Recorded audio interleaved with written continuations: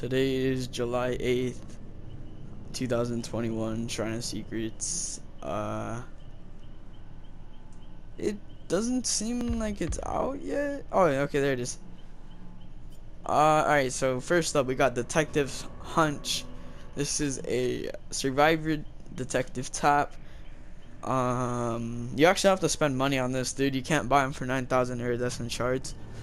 But yeah, so basically what this perk is after completing a generator, when you complete, or when a generator is completed, you see the auras of generators, chests, and totems within 32 meters, and they're revealed to you for 10 seconds. So yeah. Next we got Hex Undying. This perk is pretty good.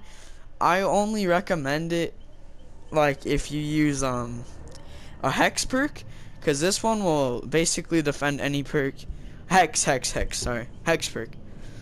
But this one you'll lose it. So basically, survivors within 2 meters of any dual totem will have their auras revealed. And basically when you cleanse this Hex, or yeah, I think any Hex totem, this one will be the one that destroys.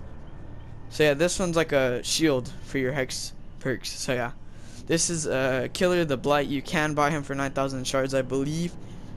And yeah, that's Hex Undying. Next we got Hex Ruin. I actually really like this perk. I think I am actually gonna buy this. But this, basically what this perk is, it's another Hex. Wait, hold on.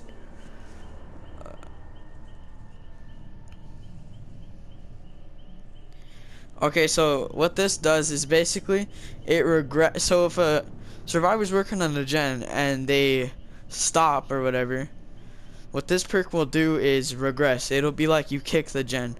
So this one actually does technically disable kicking gens, I believe. So Pop Goes the Weasel is useless, I think. And yeah, basically tier 1 is 100%. I'm not too sure what tier 2 is, but it just regresses lower and lower, or faster and faster, or yeah, I think so. I'm not sure, but yeah, it's a pretty good perk. Next up we got Prove Thyself. Teachable. Wait, did I say? Oh, my bad. This is the Hag, and she's a killer. You can buy. Actually, no, I think if you got like the newer version, or if you just recently got Dead by Daylight not too long ago, then I believe you already have the Hag. So yeah, this perk is pretty good. First, also what's that? Devour Hope. I should have got that teachable too, but yeah, I haven't bought teachables, but like before this deal and stuff. But yeah, it's pretty cool. I like how it changes every day now.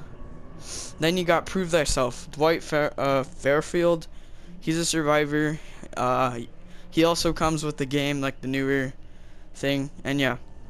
So basically, when you're within 4 meters range of a survivor, they gain a 15 repair speed bonus for anything like cleansing, unhooking, generators, cleansing. I think. Wait, did I say cleansing?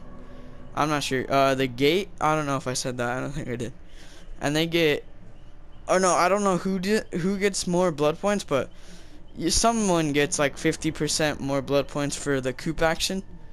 So like if you stop doing it, you get blood points, and it just gives you a little bit more. So yeah, this is a good perk. I don't have it yet, but I don't really like it, but it's pretty good. I do kind of recommend it.